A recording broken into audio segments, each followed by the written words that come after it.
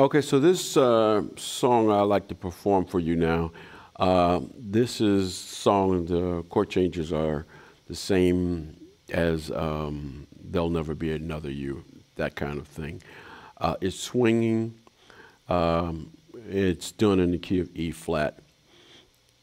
And I'm going to use some of the things that I've learned from Joe Pass, point them out to you.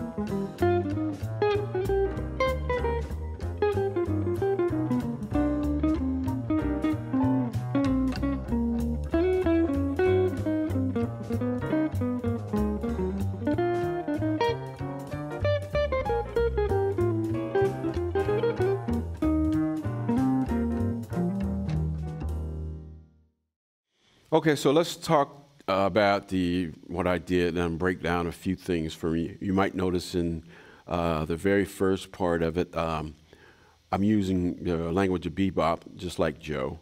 So one of the most famous bebop phrases is "boo-doo-boo-dee-doo-da-doo-bap." Everybody does that. It's a part of the language. In order to speak it, that has to be ingrained in your language as well. And it's a way that sometimes you start solos as well. So you'll notice that I did that. That's one of the things that I got from Joe. And then there's some other things later moving along where Joe plays he uses this chord. He uses that going into C minor, which is part of the chord. And some of the tools I was talking about using, like his slurring.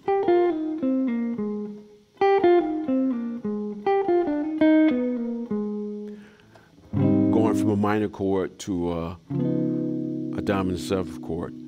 Using those phrases, making that phrase one note, change one note and making it fit that phrase as well. And then there was another part where you're moving along and you're going up into a 2/5 to get back to the top of the tune, using that whole tone thing.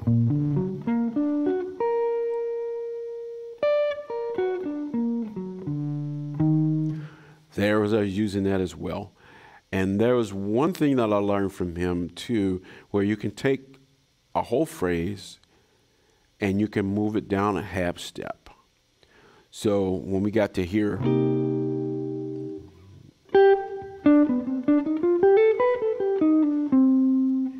and then when you move it on,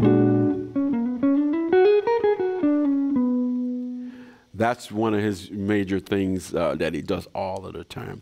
That I use that all of the time as well, but now I use my own information, but using the same technique. So in other words, if you're playing C minor, F7, and then you're playing F minor 7 to B flat, he just does it this way. And then he moves down a half step and plays the same phrase.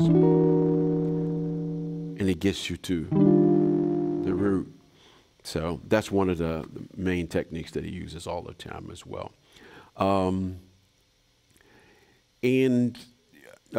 Pretty much that's most of it that's in that solo.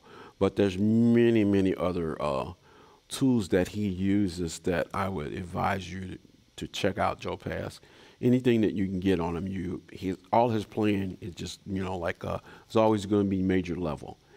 And he actually started the solo guitar stuff later, but the single note playing and chord melody stuff, he's one of the best cats in the world to be able to take that out and take it off the records. So I would advise you to do that.